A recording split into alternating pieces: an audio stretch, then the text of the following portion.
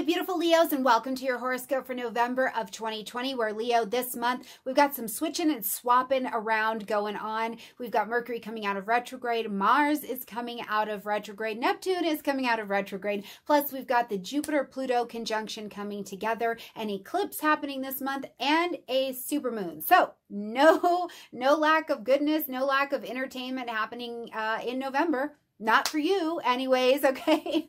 Now, before we jump in and get to what's going on this month, remember that the eat and greets are hot. They are fire. This month, we've got beautiful friends coming to the community who are ready to share. And I just heard that Omari Martin is going to come and share with us this month as well, as we've got Matthew We Met coming. We have got Judith Hill, Simon Vorster, a fellow YouTuber, will be here as well. We've got Mecca Woods coming, Demetrius Bagley. We've got Vanessa Montgomery coming. I mean, there's a lot of astrology learning in the eat and greets happening this month. So I hope you'll grab your snack, grab your chart, come learn with us, come field out some questions that you've got on the topics that they'll be presenting, okay? And remember, if you'd like to see the eat and greets absolutely ad-free, you can come and join me on Patreon. I would love to see you over there. I would love to see you anywhere that we are able to connect, okay?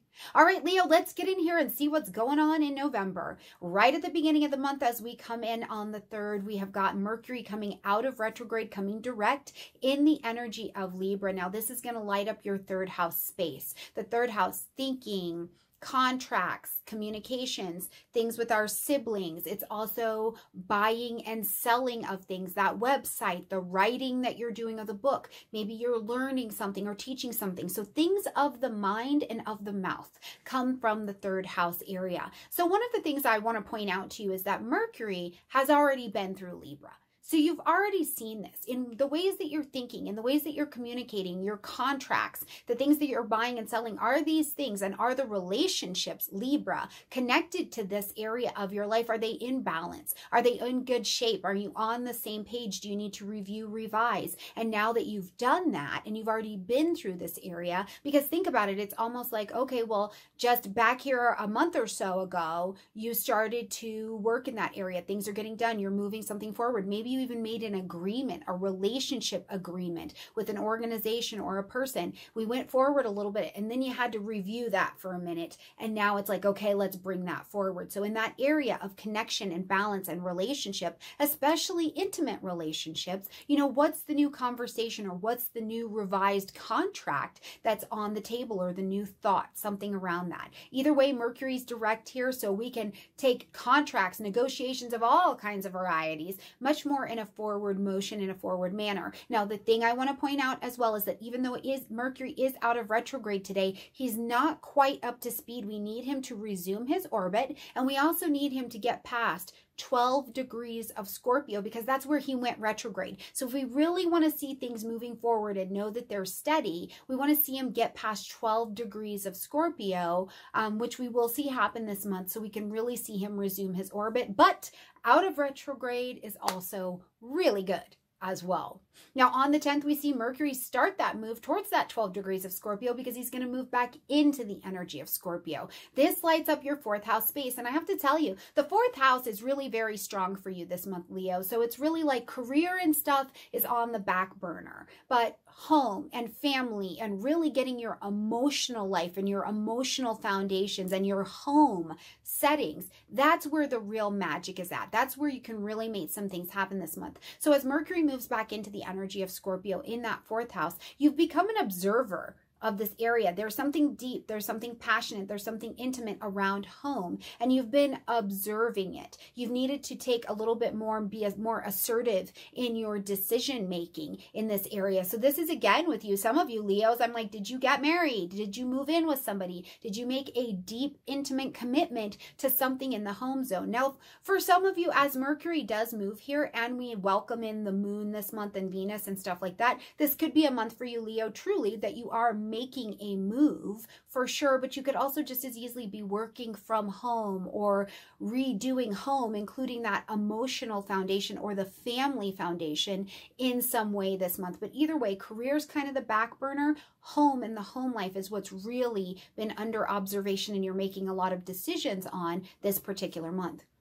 Now, on the 12th, we're going to see Jupiter and Pluto come together for the third conjunction that they have had this month. We saw it in April, we saw it in June, and we're going to see it now. Now, in April, when they came together, they were both direct. In June, when they came together, they were both retrograde, and they are both out of retrograde again. So really, when we think about that movement throughout the year, as Jupiter and Pluto come together, this is the energy of success, right? They go, boom, you can take something that is creative and you can make it profitable. By the way, you have the inner strength to do it, to meet the challenges and to succeed. So I like to call it the Sonic the Hedgehog energy, because it's like, you know, when he gets the Chaos Diamond and then he's like, and he's running and he's really able to get something done under the energy of their conjunction. It's short-lived, but once you start it and get it going, you're able to do it. So I would ask you, between your sixth house energies, what have you seen change and become a little bit different as you've gone on this year? What did you start back in April that, you know, the world shut down? So maybe you were trying to start a project or get your daily routine in order, get your health in order. Maybe you've been trying to have your own business in some way, shape, or form, right? Whatever has been going in that sixth house of daily routines, mundane, health and wellness, including your mental health and wellness. What did you start there? You reviewed it in June, and now you're able to allow it to come full circle and really become something when it grows up. That Jupiter and Pluto energy here is immense internal strength, which we can turn into something Capricorn material and have it come to fruition here in your sixth house. On the 14th, we see Mars coming out of retrograde. He's direct here in the energy of Aries, lighting up your ninth house space. Now, Mars has been retrograde in this ninth house space. So when it comes to things like publishing, marketing, broadcasting, expansion, higher learning, travel, even legal conversations, you know, maybe there you've even had some doubts around it with Mars retrograde. Am I studying the right thing? Is this the right commitment to make? Is this the way that I want to be out in the world and I want to expand? Oh man, I got to reschedule that vacation, right? Anything in that expand you out kind of energy, you could have had doubts. You could have been needing to relook at the strategy or reflect on if you even still have the desire to do that particular thing. So now that Mars is out of retrograde here on the 14th, which doesn't mean he's ready to roll, he too needs to have his cosmic coffee, wake up and get to it, but he is at least comfortable in the energy of Aries. So as he wakes up here, this is the place where I think you start to look at, okay, who do I want to be, my identity, Aries, in this particular area of my life? Do I want to study this particular thing? Do I want to enter into this legal contract? Or how do I want to proceed in a legal contract? Where do I want to go to travel, right? It's really this kind of energy that, you know, Mars in Aries is so boosted here that it's like, what's the identity and what's the strategy that you're going to take to actualize that identity in this particular area of your life? So it's time to start walking like that new identity that you've decided and re-strategized during the retrograde. Now on the 15th, we see this new moon happening in the energy of Scorpio, and on the 21st, we're actually going to welcome Venus into this area. So this is a very charged area of your life, the fourth house. But at this new moon in Scorpio, we're going to plant your seeds of intention to begin something new in the fourth house. And actually at this particular new moon, because it's in the depth of that Scorpio energy, I have this sense that your household is expanding. It's growing in some way. You know, maybe you add somebody to your family, you move someplace bigger, or you're really connecting with people that feel like, oh, this is my family. But there's this expansion or change of family that I think becomes available for you at this new moon, and we really watch it play out over this next 4 weeks. But either way, you want to plant your seeds to begin something new here. Do you want to move? Do you want to travel? Have you been working on your heart, your emotional foundation? Have you just been working on the house? You're like, I got to get this technology in order so that I can work from home. I want to create a business where I can travel and work from any place that I'm at, right? So something like that in the home zone, there's definitely a resetting. Now, I also think because we will have a lunar eclipse and it's just a moon energy that adds some additional spice to the month, that you could have a family member that actually needs your help, or you're taking charge or care of them in this next 4 weeks, okay? Like I said, on the 21st, we see Venus move into the energy of Scorpio. So this is going to attract harmony, attract some goodness. She's our smallest benefic planet, but she's going to attract some good things to home. So this could be making money from home, added relationships, growth of love and harmony in relationships from home. This could also be with Venus in the energy of Scorpio, a place where I would tell you that while Venus attracts all these good things in, you want to also be mindful that she doesn't become obsessive, possessive, and jealous. So if that's something that's happening in your home zone, step to that, step to the evolutionary version of Venus. I'd rather have peace. I'd rather have balance. I'd rather have diplomacy here so that there can be good here in this particular area. But the ability to actualize money from home, yes, definitely a Venetian quality here. Now, also on the 21st, we're going to see the sun move into the energy of Sagittarius. So this is the 5th house for you, right? So this is this beautiful energy over here where the sun's bringing light, heat, life, and vitality. So we're motivated. There's movement and readiness happening over here in your 5th house. This is true love, play, creation, taking a risk on something. And you're taking a Sagittarian risk, right? I want to stretch beyond my fingertips. I want to go beyond my horizon. I want to know more. I want to maybe have a different belief in religion. Like I'm passionate, I'm fiery about this. I also feel like because this is the sun, your ruling planet in Sagittarius 5th house, it's like spiritualizing that inner child or spiritualizing the joy. And maybe even children in your life are having a spiritual experience at this particular moment in time, and you are shining bright in that experience. You're bringing something joyful out of hiding. You know, did you secretly run off and get married? Did you secretly have a project and now you're ready to express it and bring it out and show it in the light of day? Whatever it is, that 5th house energy is actualized, moving, and ready for some new beliefs and some new adventure with the Sagittarian energy being there. On the 29th, we see Neptune coming out of retrograde here in the energy of Pisces. This is in your 8th house. Now, when Neptune is retrograde, we need it. We need to be able to fantasize and dream and create things in this intangible place so that we can later bring them into contact with something that makes them tangible. When Neptune is retrograde, it is tangible energy, like it is concrete. It is hard to create in that energy. It's hard to visualize your future, right? Because it's like the invisible between the veil energy got shut off. So essentially things are very concrete. And what we do is we take the things in the 8th house, our intimacy, our joint resources, our collaboration, our fear, our pain, our astrology, our sex, and we make it very real, very concrete. And we have to look at it and say, does this fit my ideal?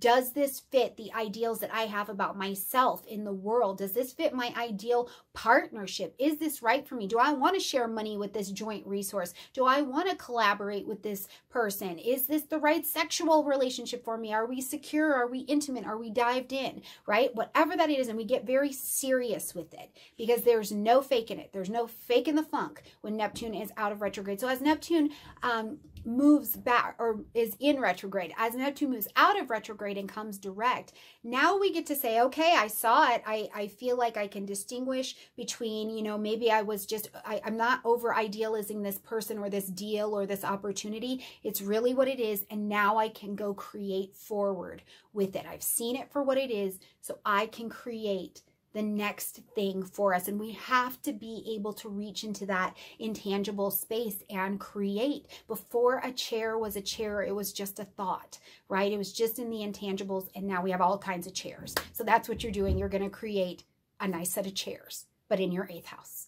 Now, as we close out this month on November 30th, we've got a full moon lunar eclipse happening in the energy of Gemini, which moves us back just a couple houses, and we light up your 11th house space.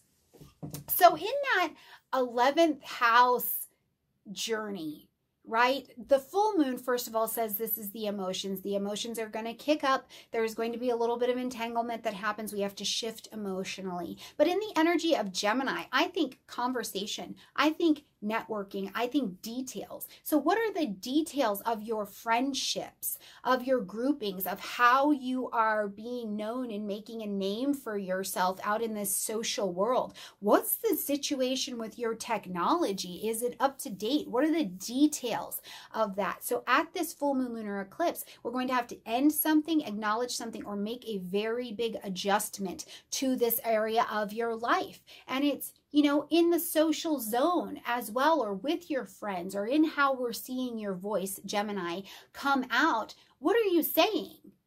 Right? Words mean things. So what are you saying? What are you speaking about? Are you speaking about something that has value in the world? Are you speaking about something that even has value to you? Or are you just talking to hear yourself make noise, Leo? These are questions we have to ask at this time.